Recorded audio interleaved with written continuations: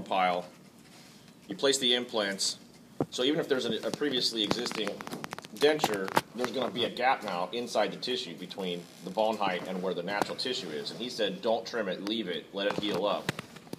But you don't want more than 3 millimeters of tissue existing at the time you get ready to restore it. Is that what you're saying? So if there's too much left over, you have to trim that down somehow. Right.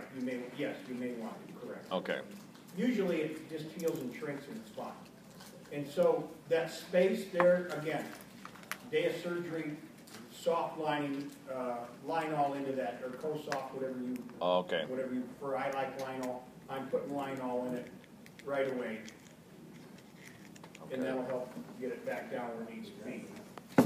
Then, in the mandible, you need some space to clean. And again, this 2 millimeters is approximate, but that's what's nice to be able to get a proxy right in there and keep it clean. And when I talk to patients about a fixed detachable or a fixed hybrid, whatever they want to call it, I tell them it's like a dock, it's like a pier. If you pull your lip back, you're going to be able to see underneath it. Again, you want to evaluate somebody's smile. I don't know what, every now and then you get somebody that all they show are their lower teeth. And if all they show their lower teeth, you sometimes then have to kind of drape this so that you don't see that. But when you do that, it makes it much more difficult to clean. Particularly with people that they lost their teeth for a reason. A lot of them are rapid calculus builders when they had them. Right. And so that becomes the area that's the problem. Can you put a ridge lap out anterior so there's a gap you can still get under? A gap, I would rather say space, but yes. Then the other thing you can do is say, okay, the only way this is going to work is if I make a bar and then I'll make a prosthesis that snaps over the bar. Then they can take it out and clean it and put it back in. So those are your options if you have aesthetic concerns of what shows on the mandibular arch. Then you need 3 to 5 millimeters of metal framework. I like to have 5. I've only ever had, I think, I had one titanium bar break, but that was my problem in not picking up something on the design. And I maybe had one cast bar break.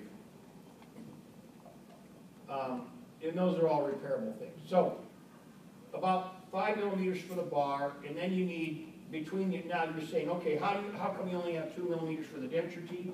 That's the 2 millimeters of the denture tooth that sticks out above the 3 millimeters of acrylic base. So this whole thing is at least 5 or so.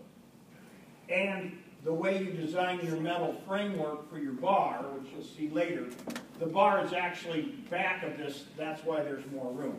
But if you add this all up, you've got about 15. That's ideal.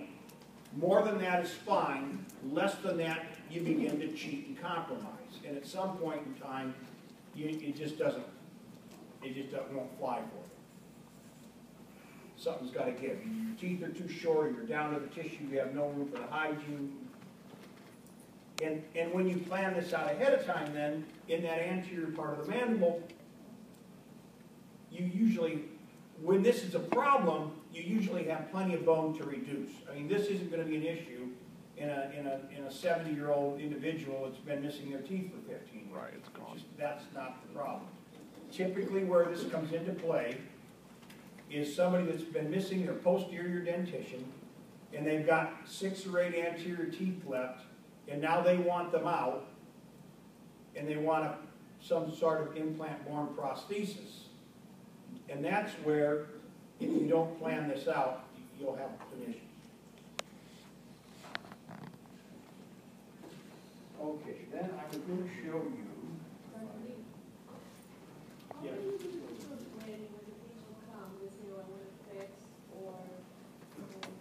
So it's 15 millimeters from CO to call, basically.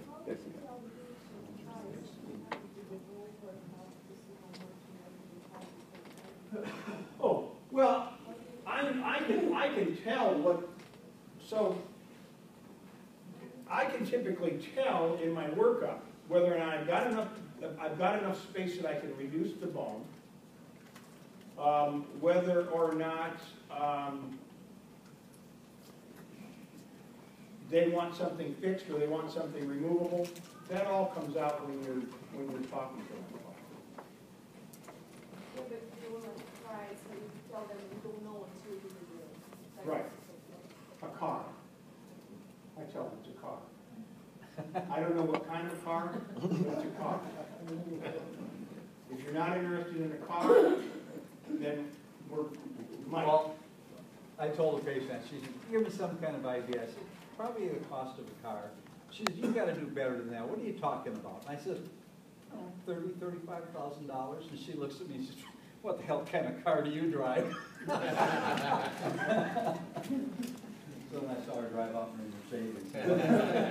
the important part of this, from the business side of things, is that you need to understand what your costs are going to be.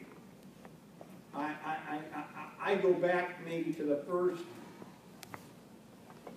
well, even one of these last zirconium bars I did, I had like a $4,000 or $5,000 lab fee, and I was only figuring on maybe $2,500. One of the other things is that patients don't realize the cost of their hygiene maintenance for these, because you got to have a dentist time to take the appliance off, and then either you're scaling, cleaning around the abutments, or your hygienist is, then you got to put it back on, and the literature is telling us we should be using new screws when we put it back on, and the cost of those, you're going to charge the patient $400 to $600 for their hygiene equipment, and they're not ready for that. As often as patients who didn't come in for regular checkup. So we're just looking for savings from here. This I'll do right away. So how often are you telling them to come in for hygiene and taking that off? All right, so I have some patients that I routinely see every 6 months. I have some people that come in once a year, and I have a lady that I haven't seen in 20 years. I like to see them on a routine basis. Now, in the early years, I took them off every year or two, and now I don't, unless there's an issue, I don't take them off. If they're keeping them clean and I can keep them clean, I leave them alone. You know, if I suspect that something's loose somewhere or I suspect there's a problem, then I'm taking them off.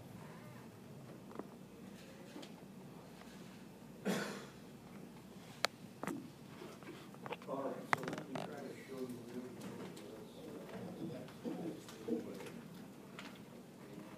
Well, here. It wasn't ever my real intent to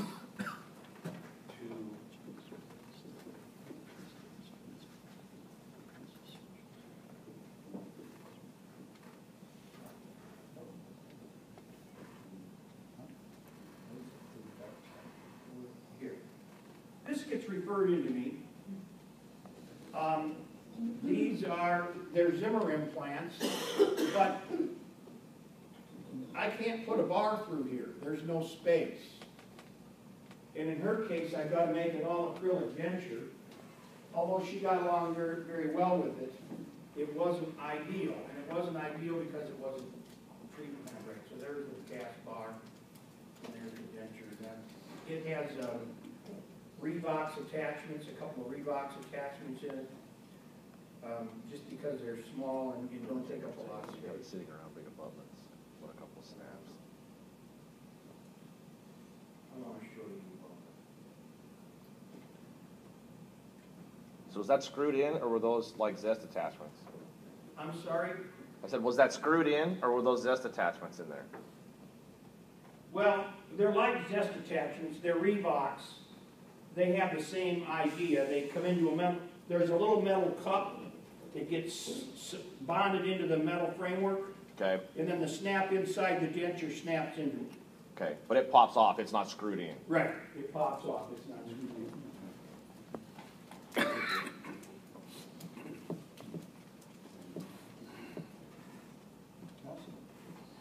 Paul, are both components to that metal, the Reebok? Yes. Here's another one. this was the lady who was upset because she paid $20-some thousand for what she was hoping to be was fixed. And you can see the two middle implants, they just went over the healing bonds. And of course, the problem with the locators is what? They're like this. Divergent, yeah. So she's wearing this locator out all the time and complaining about having to have snapped all the time. So I took her existing denture and I took those metal temporary components that we had yesterday.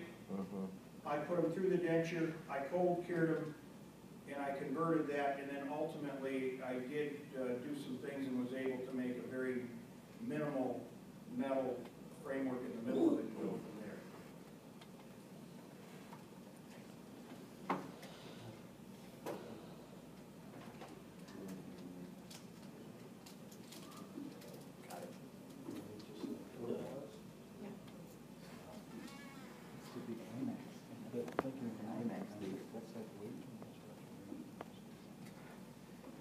There's what happens if you don't have a good anterior posterior spread, you break the screws.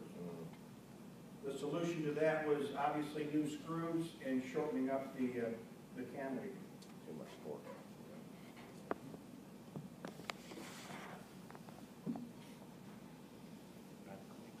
And getting broken screws off.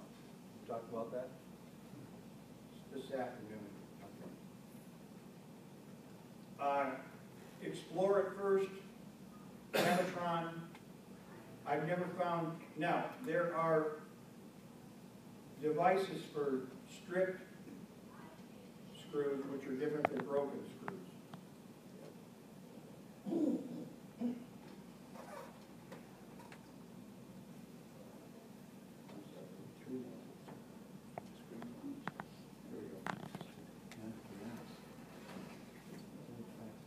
Okay, so this is Jessie in June of '99, and we restore her. And I didn't get involved before they took the bands off, and I need to just change that. This is really pixelated, but I've got a metal-based resin retained bridge here that's been in since '99. We've got an implant here and an implant here. And when she left in '99, by the way, the reason there's a resin bridge is there wasn't enough room for an implant there. We anticipated potentially doing it. There wasn't enough mesial distal width. And so we could have redone her ortho, but we didn't. She didn't want to. So that's why we thought about it. We looked at it. There wasn't enough space. so she has a reason, she's pretty smiling, she's happy, that's '99. What you didn't mention is she's a cleft lip, cleft palate patient. So she had a left cleft lip and left cleft LVS. And that's why she was missing her lateral side. She was missing the side of the cleft. You can't really tell. You can see some scar up there. That's part of from secondary to the repair with the alveolar bone graft. You can see some attached tissue on the labial aspect there. That was related to graft medicine. But otherwise, I mean, I think I know Paul wants to make a point about the length of the crown, but I thought we'd point those out. Yeah, please. And look at the papillae look good. I mean, this had been there for a few years and still is there. But she had concerns because the Paul made it too short.